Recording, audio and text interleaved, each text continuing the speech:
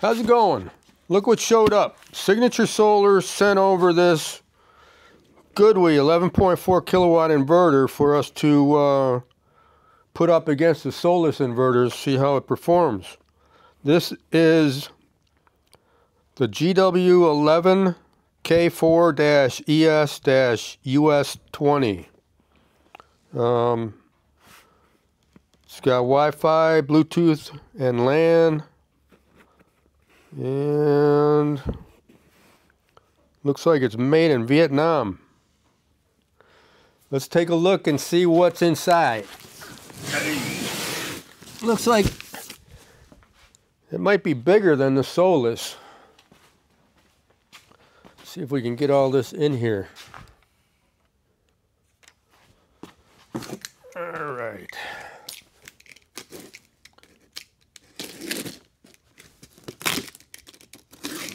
See if we can give the Solis a run for its money. Now these are about the same price as the Solis too. Just within a few dollars.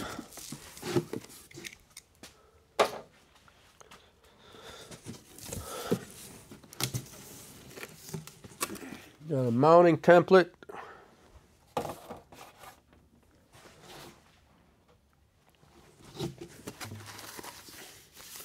Some kind of a mounting plate.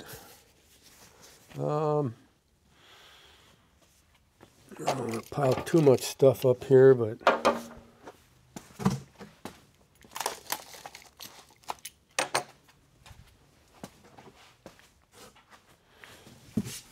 accessory box.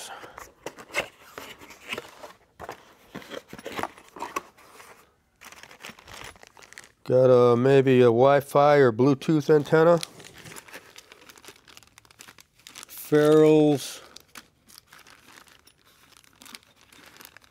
Different kinds of connectors here. And mounting hardware.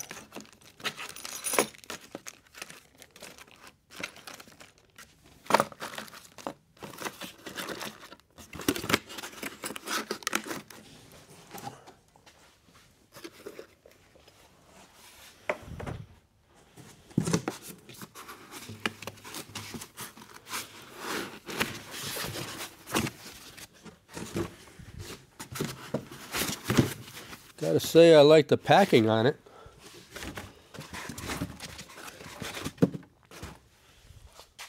It's this foam stuff here, not styrofoam. It's a lot better packing material.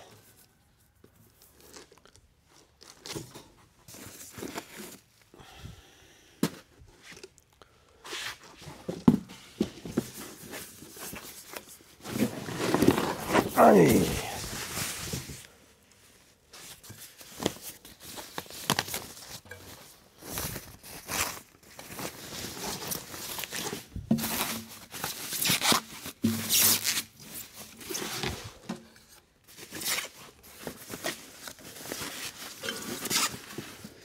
Big old heat sink.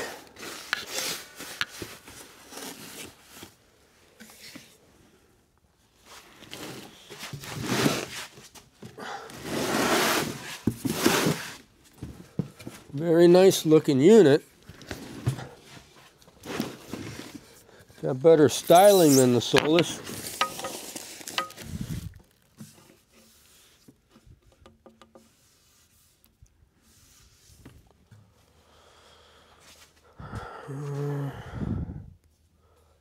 Okay, so that antenna is for both Wi-Fi and Bluetooth. There's one that's an SMA connector for both the Wi-Fi and the Bluetooth. Interesting.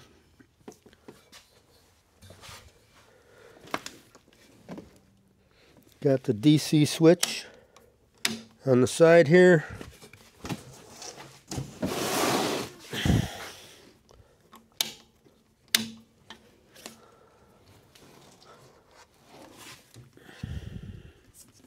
AFCI. Got a port for 4G, so that must be an option. Let's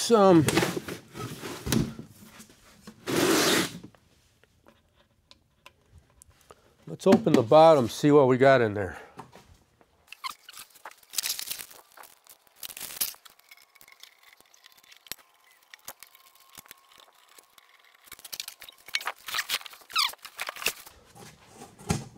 Got a little weight to it.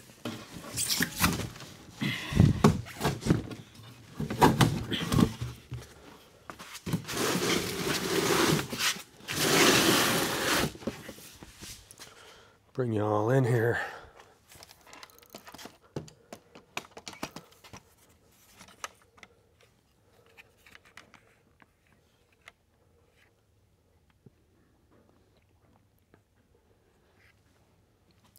Well, I'll just bring the camera in.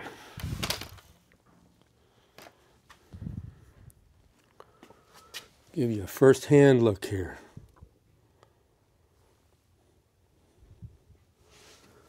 Got your PV inputs here. So it's got 4 PV inputs.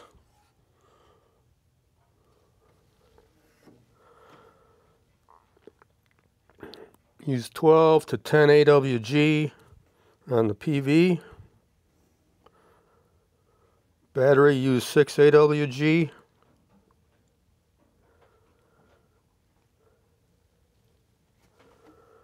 And 6 AWG on the AC inputs.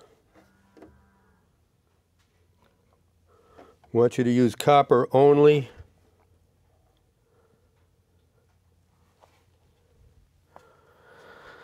So what do we have in here?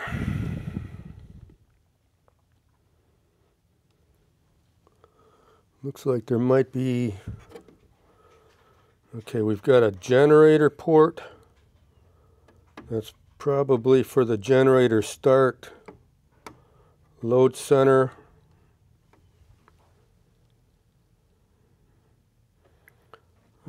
Upgrade software. It's down there, USB port. Got the LAN port.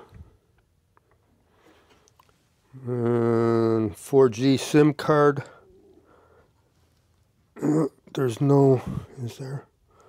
No, that's not populated. Got a USB port over here also. Doesn't say what that's for.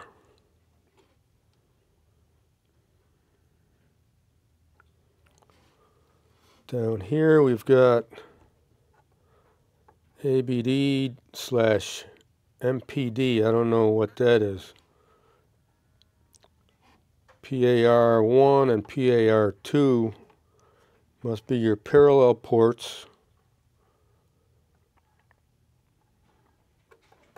Have to look and see what that one's for.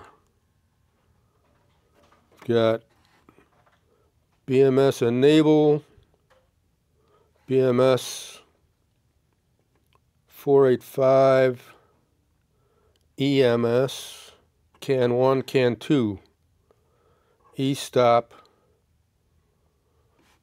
dry in, and meter. I don't know if this comes with a meter. I didn't see a meter. I don't know what these terminals are here.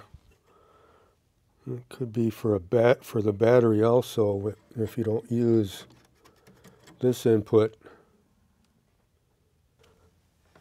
Actually, let's take this cover off. It looks simple enough. See what's under there.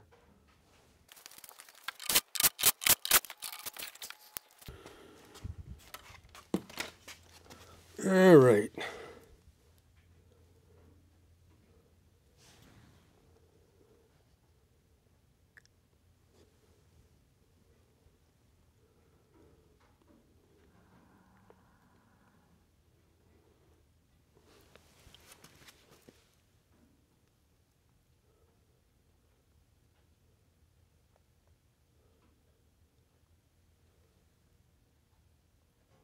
We also got the mid, which they call the automatic backup device.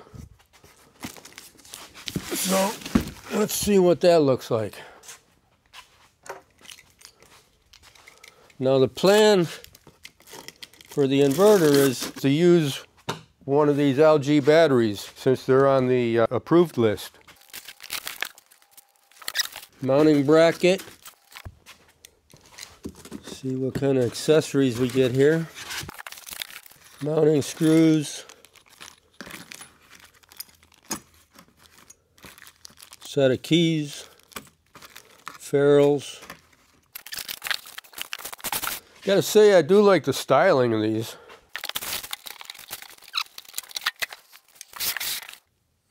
It's got a 200 amp main breaker. Inverter. It's a 63 amp breaker for the inverter. And there's 2 empty spaces. And this must be, that must be their meter.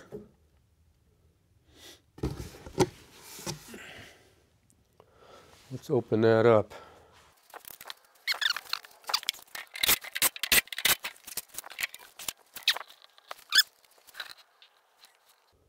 Nice clean layout. Yeah, that is their meter. Got the CTs on here.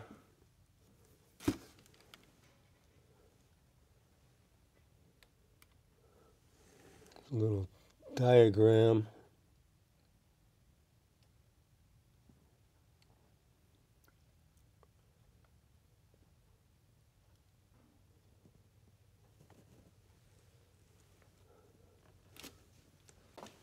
Let's do a quick size comparison to the Solis. It looks like this is quite a bit longer. This is 34 inches. And the Solis is only 28.5 inches. That's 19 wide.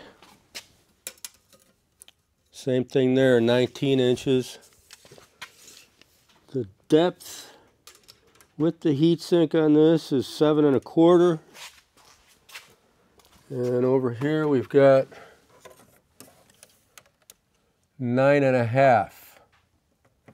Well, that's with the mounting bracket. We've got 8 3/4 without the mounting bracket. Let's take a quick look at some of the pertinent technical data here. Nominal battery voltage 300 volts. The battery voltage range is 80 to 495 volts. Startup voltage 80 volts.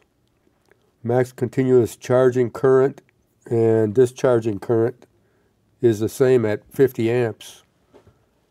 I think that's better than the Solis. I think the Solis is 40 or 45 amps. Max charging power watts 11.4 K.